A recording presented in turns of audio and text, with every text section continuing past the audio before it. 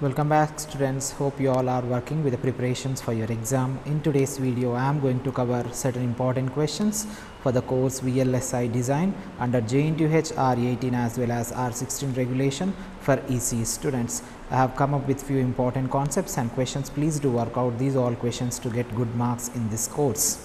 The first and foremost important question is that expression for the threshold voltage of MOSFET as well as expression for transfer characteristics of CMOS inverter. From these two concepts we can expect one question for sure.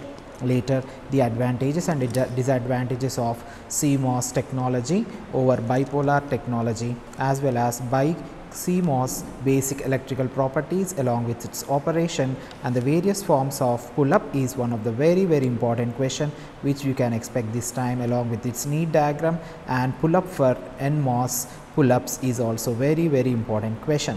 Later, define the terms like pass transmitter and figure out merit as well as transconductor is explained. These terms is also one of the question.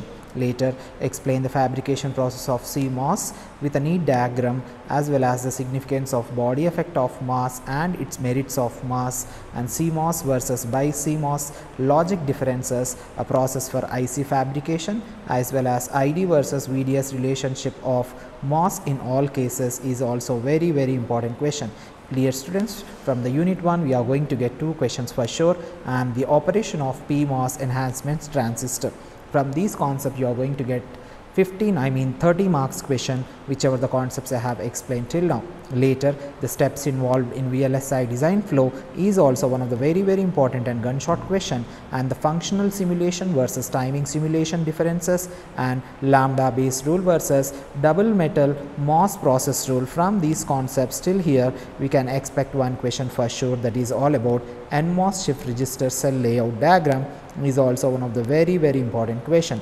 Later, the stick diagram for 2 input NMOS and gate as well as CMOS and gate and 2 input and gate using switch logic or NMOS, and NOR gate XOR and switch diagram, stick diagram color coding as well as certain draw a stick diagram, a Boolean expression for CMOS logic F equal to A into B plus C. From these concepts related to stick diagram we can expect 115 mark question. Dear students, work out accordingly a stick diagram, for sure you are going to get one question.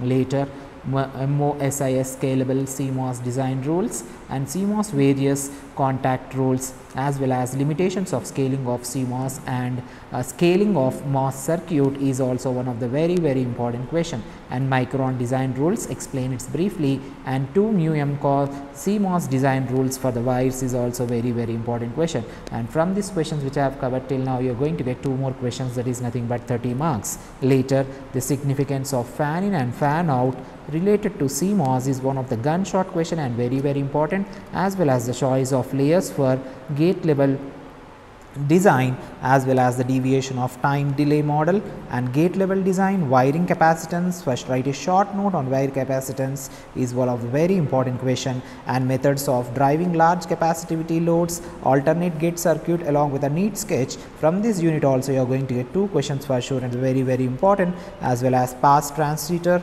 and EX or logic gate using CMOS logic and 2 input and gate using CMOS logic is also one of the very important question, and the concept of logic effort and sizing and delay estimation of MOSFET and formal estimation of CMOS inverter delay, rise time estimation and fall time estimation, and the differences between rise time and fall time, and the implement of 4:1 multiplexer using switch logic. Till here you can expect 2 questions for sure, dear students, from this unit.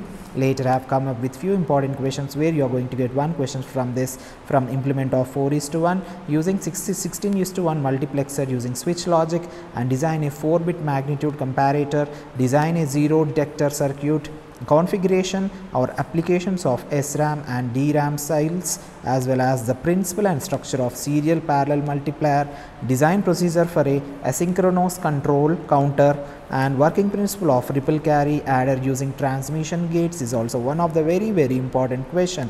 Types of ROMs along with the block diagram and the operation and the structure of a dynamic RAM along with its operation. From this concept you will be getting one question for sure, dear students. 4-bit parallel adder subtractor and 4-bit parity generator with a diagram is asked several number of times. We can expect this question. And barrel shifter along with its neat diagram and SRAM cell construction with a neat diagram. These are the few questions which I have taken into consideration by referring previous year question papers as the syllabus of Jntuh. Please do work out accordingly and write your exam so neat because there are the certain construction points and you are supposed to work out all the diagrams only in pencil, and do not forget to write your exam in point wise and do not write in paragraphs. Make sure you are liking my videos as well as subscribing to my channel, and if you are looking for any other course, please do comment and share this to your friends. Good luck and God bless you all.